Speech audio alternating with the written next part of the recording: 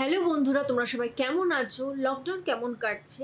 আজকে আমি তোমাদের সাথে শেয়ার করব বিভিন্ন ধরনের ব্লিচ নিয়ে। আমি ফেম ব্লিচ থেকে এই 4টে আলাদা আলাদা ব্লিচ নিয়েছি। এই বিষয়ে আজকে আমি তোমাদের সাথে শেয়ার করব। তো চলো স্টার্ট করা যাক। সবার প্রথমেই কথা বলবো স্যাফরন ব্লিচ নিয়ে। এই ব্লিচটা ত্বককে উজ্জ্বল করতে সাহায্য করে এবং স্কিনে যদি কোনো ধরনের ডিসকালারেশন থাকে তাহলে স্কিন কমপ্লেক্সনকে ইভেন টোন করতে সাহায্য করে।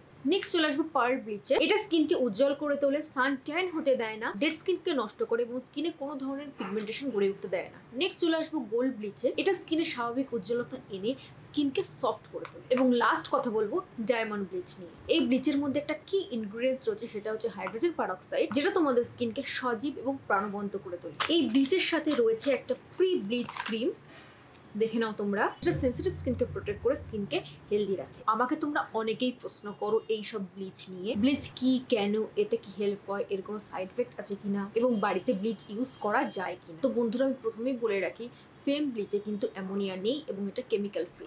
ব্লিচ আমাদের ট্যান পড়ে যাওয়া মেলানিন সেলগুলোর ওপর কাজ করে এবং স্কিন টোনকে, স্কিন কমপ্লেকশনকে উজ্জ্বল করে তোলে। আমাদের অনেকের মধ্যেই কিন্তু ব্লিচ নিয়ে বিভিন্ন ধরনের ভুল ধারণা রয়েছে। যেমন নাম্বার 1, অনেকক্ষণ ধরে ব্লিচ অ্যাপ্লাই করলে আমাদের স্কিন ডার্ক হয়ে যেতে পারে। এই ধারণাটি সম্পূর্ণ ভুল, কারণ ব্লিচ আমাদের স্কিন হেয়ারের ওপর কাজ করে না, মেলানিনের ওপর কাজ করে, যার ফলে আমাদের স্কিন কমপ্লেকশন উজ্জ্বল হয়। প্রত্যেক 3 সপ্তাহে আমাদের স্কিন সেলসগুলো রিনিউ হয়। সো 3 সপ্তাহ অন্তর অন্তর ব্লিচ করলে আমাদের স্কিন টোন কিন্তু একদম উজ্জ্বল থাকবে এবং এতে স্কিন টোন ডার্ক হওয়ার কিন্তু একদমই সম্ভাবনা নেই। নাম্বার 2, প্যাচ টেস্ট কি জরুরি? প্রত্যেকের স্কিন টাইপ কিন্তু আলাদা এবং প্রত্যেকে বিভিন্ন ধরনের কিন্তু ক্লাইমেট এরিয়ায় থাকে এবং অনেকে অনেক ধরনের ক্রিম ইউজ করে।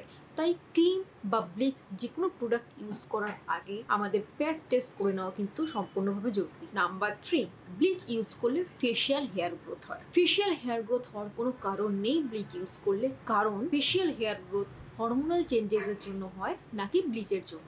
নাম্বার 4, অ্যামোনিয়াযুক্ত ব্লিচ এবং অ্যামোনিয়া ছাড়া ব্লিচের মধ্যে কোনো ধরনের পার্থক্য নেই। অ্যামোনিয়া ছাড়া ব্লিচ ইউজ করা সবসময়ের জন্য ভালো, কারণ অ্যামোনিয়া আমাদের স্কিনে ইরিটেশন ফিল দেয়, যেটা আমাদের স্কিনের পক্ষেও কিন্তু ভালো না। এবং অ্যামোনিয়া ছাড়া ব্লিচে কিন্তু অক্সিজেনের পরিমাণ অনেক বেশি থাকে, যেটা আমাদের স্কিনের পক্ষে স্বাস্থ্যকর। নাম্বার 5, ব্লিচ শুধুমাত্র ফর্সা হওয়ার জন্য ইউজ করা হয়। ব্লিচের অনেক ধরনের গুণ আছে। এটা শুধুমাত্র স্কিনটাকে ফর্সা করে না, এটা স্কিনের ডেড স্কিন সেলসগুলোকে রিমুভ করে, স্কিনে অক্সিজেন যোগায় এবং স্কিনকে উজ্জ্বল রাখতে সাহায্য করে। নাম্বার 6, ব্লিচ ইউজ করা সেফ নয়। একটি ভালো ব্লিচ যেটা ডার্মাটোলজিক্যালি টেস্টেড, যেমন আজকে দেখালাম ফেম ব্লিচ, এগুলো কিন্তু স্কিনের পক্ষে খুবই সেফ। তাহলে বন্ধুরা, বুঝলে তো, ঘরে বিনা ঝঞ্ঝাটে সুন্দর উজ্জ্বল ত্বক পেতে ডাবরের ফেম ব্লিচই কিন্তু একদম সঠিক চয়েস। তোমাদের যদি ব্লিচ নিয়ে আরো অনেক প্রশ্ন থাকে তাহলে আমাকে নিচে কমেন্ট বক্সে অবশ্যই জানাবে। ভালো থেকো and get glowing at home with fame.